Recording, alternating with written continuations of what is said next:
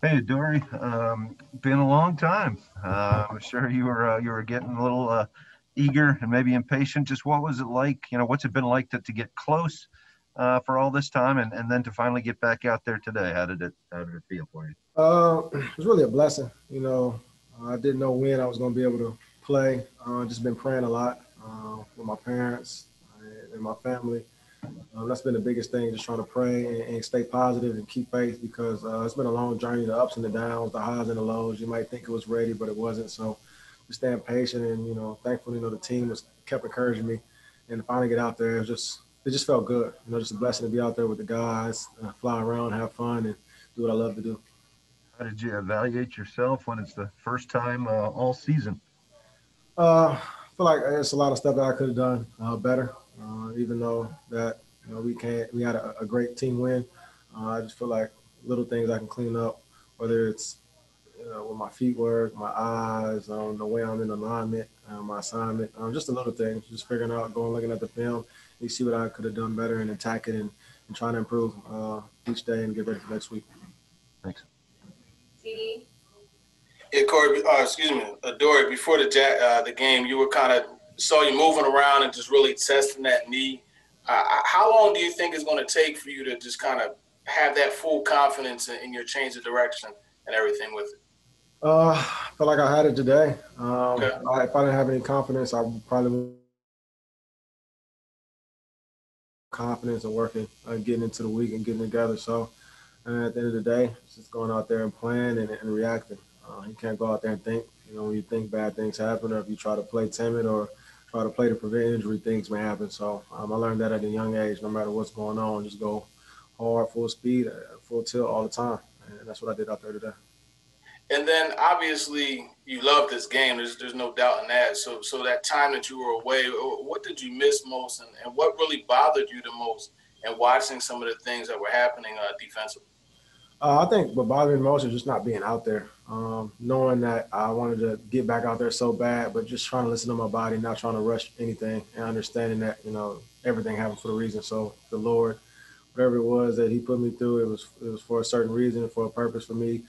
Just to revalue, reset, and get back out there when I can and when I was ready. And for me, I just missed the game, just missed being out there with the guys, having fun. Even when I wasn't out there at practice, just to finally be out there, to joke around, just do the things I love, just try to put smiles on people's faces and just have fun. That's the biggest thing about it. You just miss being out there with your teammates, with the coaches, just flying around and just interacting with everybody.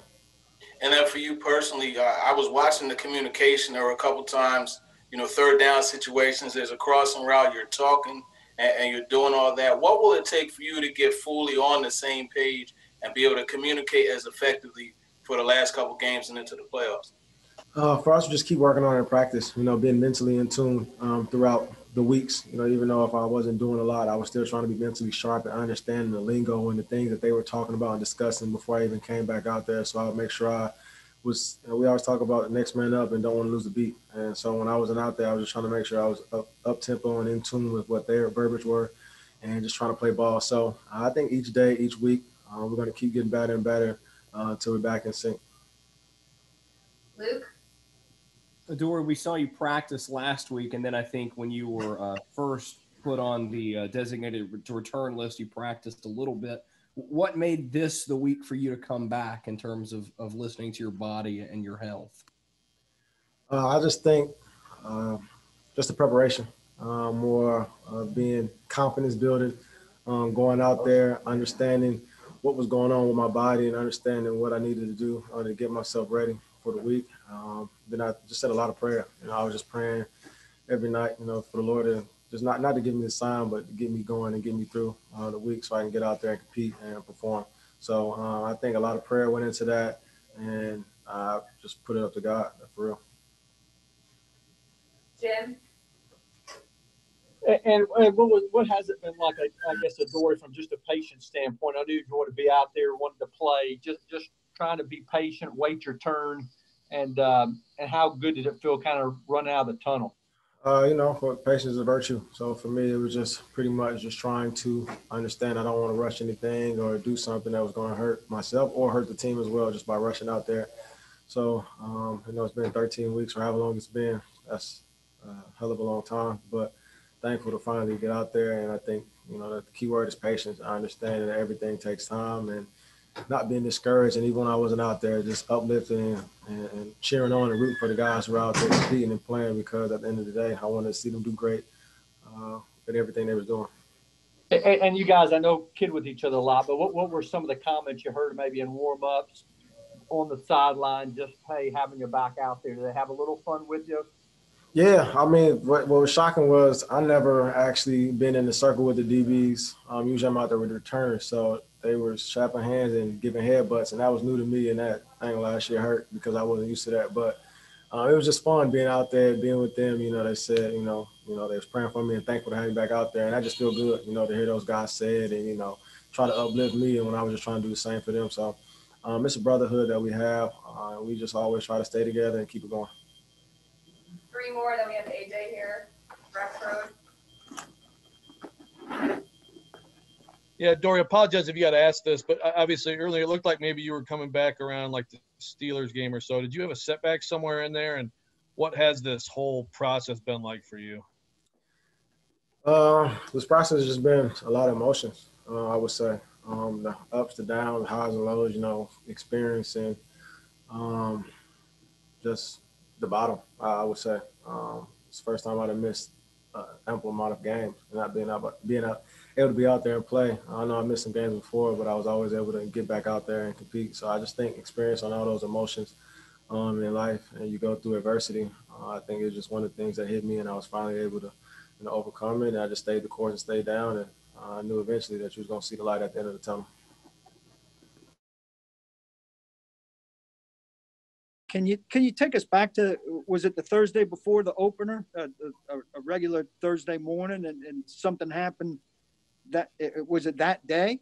And did you know it was going to set you back the 13 weeks or a long period of time? Did you get hurt that day in practice?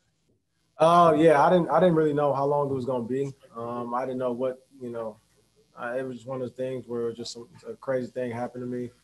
And I'm just fortunate enough that, everybody was positive and kept me positive and kept me upbeat. When you hurt, it's one of the worst things to imagine, because you're so used to doing things a certain way, living a certain way, and doing your daily routine, and not be able to do that and to be out there and compete with the guys.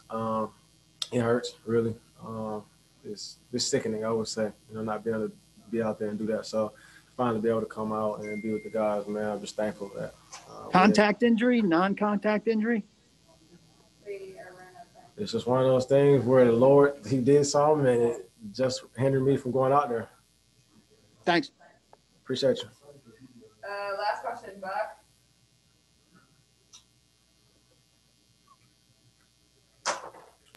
I'm good, Kim. I didn't have one. Thanks, Lord. All right, last question, Terry.